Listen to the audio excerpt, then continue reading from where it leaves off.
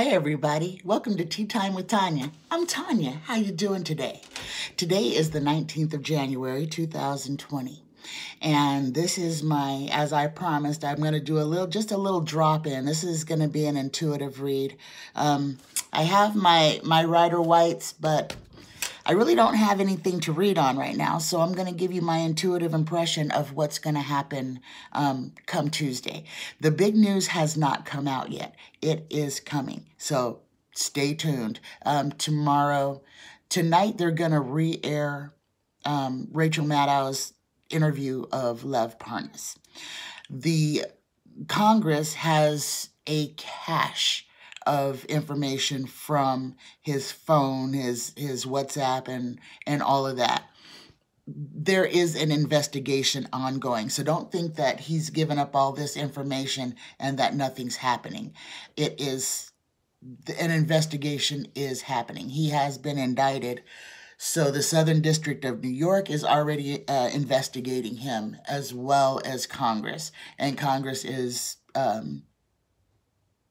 using what he's given against testimony given by others to corroborate information, which is not going to be hard to do. If you heard any of his well, let's just call it testimony. It was an interview, but it was testimony. And that's what the whole thing was. And the reason that they did it that way, I'm sorry, all this smoke is my sage. The first time it finally decides to burn correctly, and it's like a fire in my house right now. I'm going to move that out of the way. But I want to make sure that all the good spirits are, here. So, all right.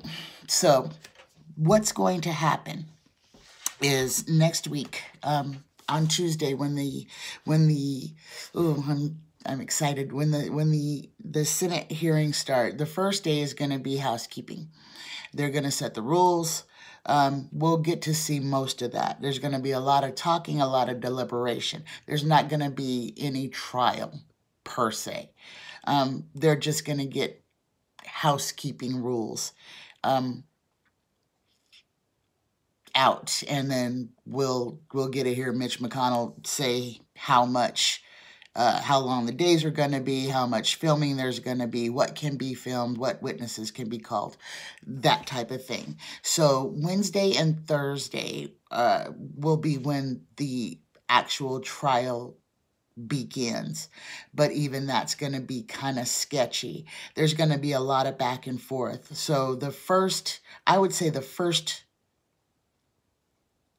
week is going to be pretty much moot. There's not going to be a whole lot of information coming out of the trial.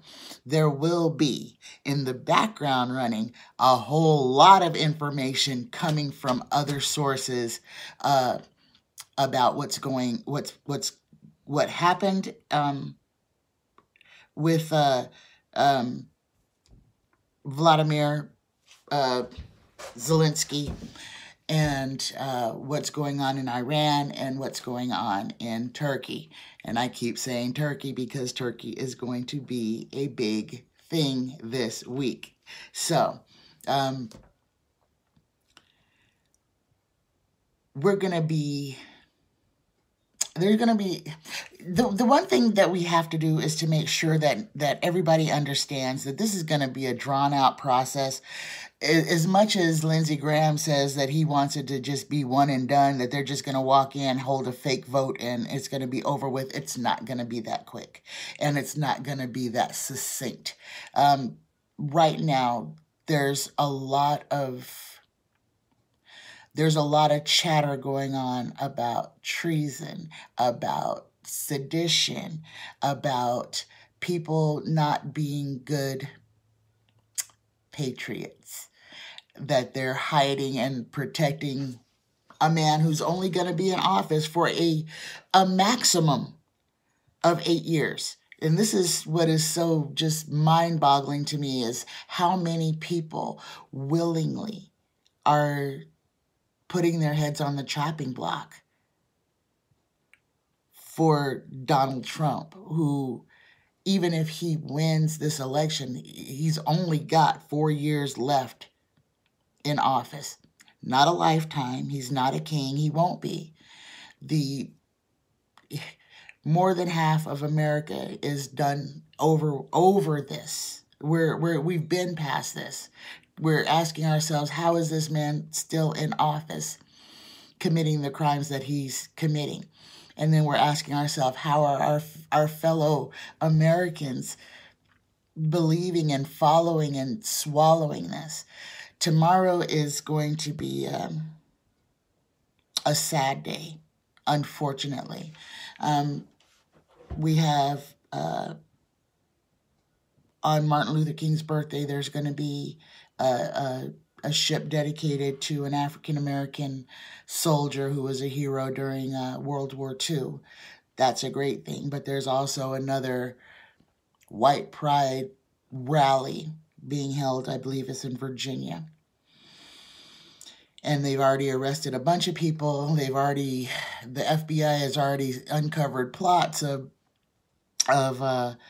violence that they have been planning. They're bringing weapons. So if you live in Virginia, please don't be out there with them. They want trouble. They want to hurt people, and they don't care. This is their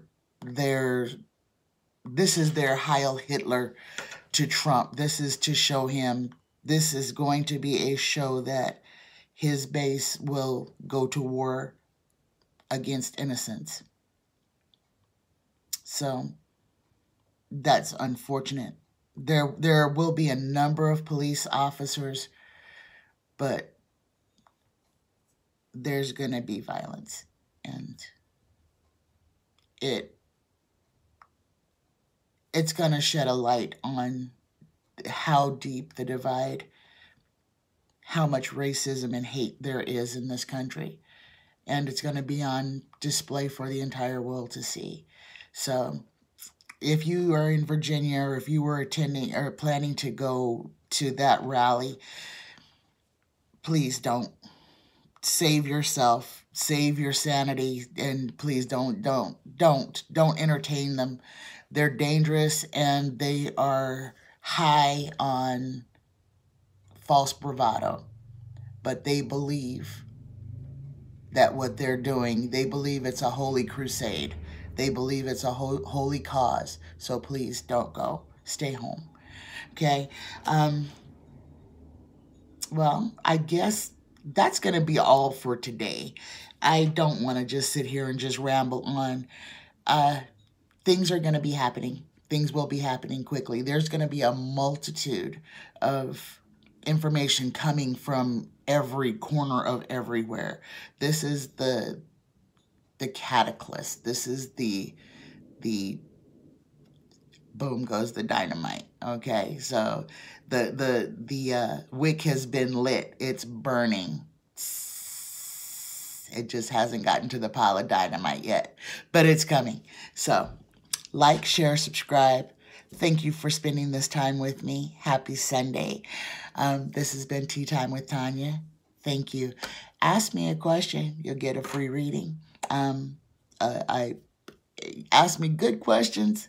I love doing readings. So my problem is I can't think of enough questions just off the top of my head because I have people talking to me, and right now they're kind of focused on what's happening, what's about to happen. So if you have any good political questions, if you have a personal issue, whatever, ask me. I will do a reading gladly. Thank you.